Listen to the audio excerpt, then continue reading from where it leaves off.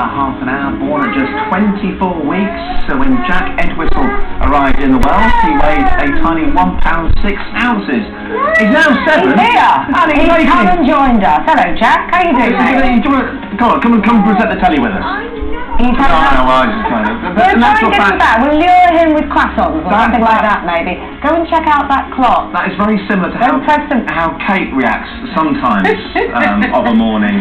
We're just going to encourage him away from the lights for safety's sake, and don't lean on that, it'll fall over. It's all paper. We're chatting to Jack's mum and dad about how they've been coping with their premature birth and to the first 7 years of Jack's life. That's Sharon, our floor manager, just so you're up to date on things. Also, she's played a nurse, now she's a teacher in Waterloo Road, Jay Jacobs. Now, if your baby is born prematurely, it can be an incredibly frightening experience.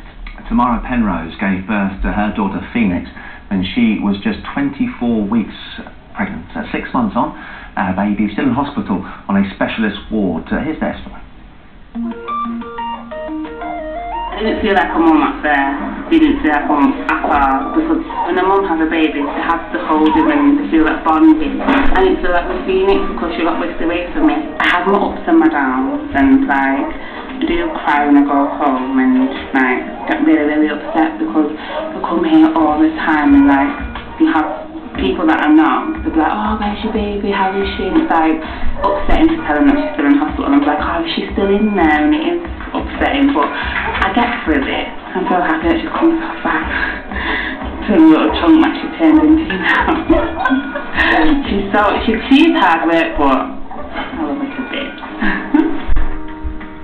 Well, Karen and Alan Entwistle know what it's like for Tamara and what she went through there, because their 7-year-old son Jack was born at 24 weeks and had a bleed on the brain at birth, which has affected his development, but is otherwise very, very healthy, we're pleased to say. And Dr. Hilary joins us on the sofa. So, my goodness, I mean, finding yourself at the point of having a baby at 24 weeks, what was going through your head then?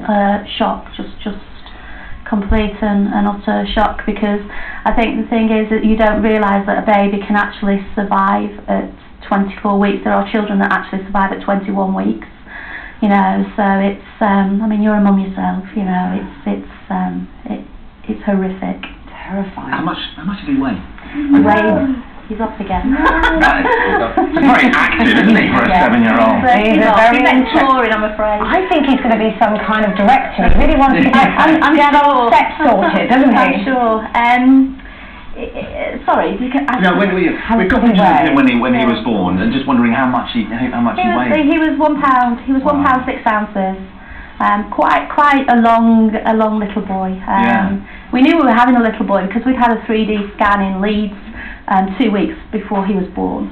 So we'd just gone out, just bought the bare essentials, and it would be 12 months before he would get in those bare essentials. In case you're wondering at home, if you can't relate to £1.6, take a look at this.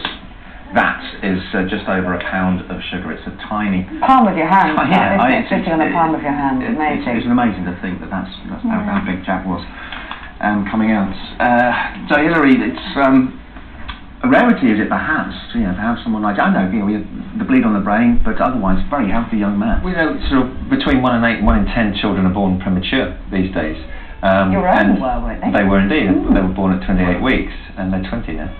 That seems incredible. But a bleed on the brain is not unusual in premature babies, and often it doesn't have any repercussions at all. It's amazing that newborn babies' brains are constantly changing, and that blood can sometimes be reabsorbed with no ill effect. We know that from ultrasounds which show the bleed, and then the development can be normal in the future, but sometimes it can be detrimental. But that's just one complication. There's respiratory problems that can occur, infection can occur, and all sorts of things. The temperature regulation is a problem. So that's why these children can spend so long in special care. And Jack's done really well, hasn't he? And I wish I had his energy. Karen, I mean, you felt unprepared, didn't you? Basically, both of you did. From the simplest things to like where to go to get clothes that small to bigger things, and that's why you want to make this film. I think it's important because, like Dr. Hilary has said, this is quite a common, problem, and we want to highlight, the fact that these children are born. I mean, The Nuffield Council tried to, stop children being treated under 26 weeks in this country.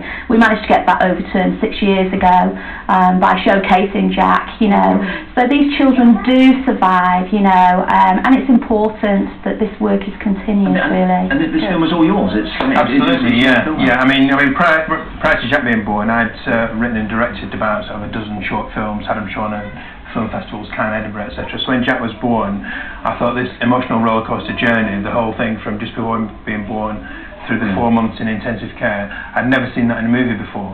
And I thought, I want to do this, I want to write this. So I spent about 3 years writing that as a feature film, and we're calling it 24weekers, so it's quite a catchy title.